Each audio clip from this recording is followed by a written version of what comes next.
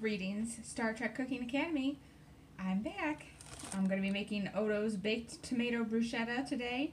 Sorry for the long delay or hiatus. I got a new phone, so you probably can't tell that I'm recording this on a new phone, but it took me a long time to figure out and get a new app downloaded on there that worked. So I uploaded a couple that I had in the archives, but it's been a long time since I actually made one of these. And in the meantime, my mom sent me this for my birthday, a Star Trek apron. So fun. She said, that's the science one, right? Because you're a scientist. And I said, well, it's the science color for the original series, which is not my favorite, but who could be expected to know this, right? So anyway, Odo's baked tomato bruschetta is supposedly a vegetarian version of Klingon Heart of Baby Targ. Oh, so delightful. So we have a loaf of crusty white Italian bread. Just one of those baguettes you get at the store real cheap. I'm going to cut that up right before we eat it. And then I will show you.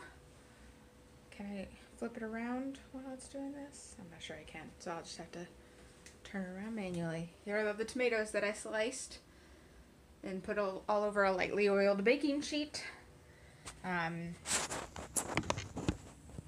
sliced them all pretty well, I think. It's hard to slice tomatoes sometimes. I used my tomato cutting board, which I thought was hilarious. And I spilled some of that water and tomato juice on my cookbook. How fun.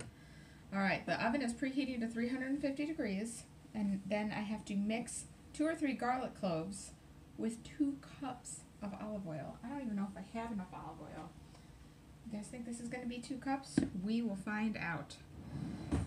And I'm going to have to let it sit for at least 15 minutes. Man, that's a lot. So, I'll be back once the olive oil garlic mixture has been sprinkled over the tomatoes with at least 1 tablespoon or more per tomato. Wow, this is another recipe that's not especially heart healthy, but oh well, it's going to be delicious. We have guests over, so hopefully everybody will enjoy a bruschetta appetizer. Okay, here we have the tomatoes drowning in this olive oil. You can probably tell how shiny this pan is. They're basically swimming in the olive oil. I didn't even spoon all of it on because I was like, this is getting ridiculous. The tomatoes are full of moisture. They're not really accepting a whole lot of liquid.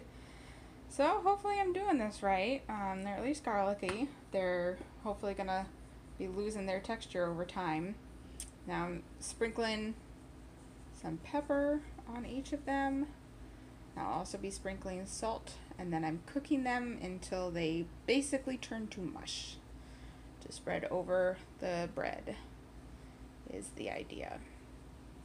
Oh, and as far as did I have enough olive oil, this is 16.9 ounces.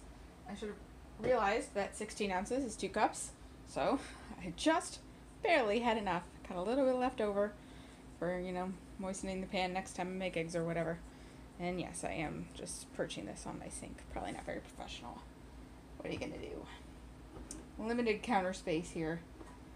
Still got the tomato cutting board sitting out that I gotta clean. So these are gonna go in the oven for 15 to 20 minutes until they're completely roasted, almost unrecognizable as tomatoes. And all I have to do is chop up some basil. Oh, at the same time, bake the bread. Good thing I read that before I started putting stuff in the oven. Alright, I'll show you what it looks like when it's done. Okay, Starfleet. These are supposed to be cooked so that they are unrecognizable as tomatoes. I still can tell that they are tomatoes, and they've been cooking way longer than the recommended time. So, do I take them out? Do I leave them in? I think I'm going to take them out and just hope that they still taste good, because I definitely don't want to burn them. Okay, we have our tomatoes, which still look entirely too much like tomatoes. As you can see, some of the garlic was already burning off of them, so I'm glad I took them out when I did. And we have our bread for spreading the tomatoes on. I'm going to chop some basil as a garnish, and then there we have it. We'll see if the family likes it.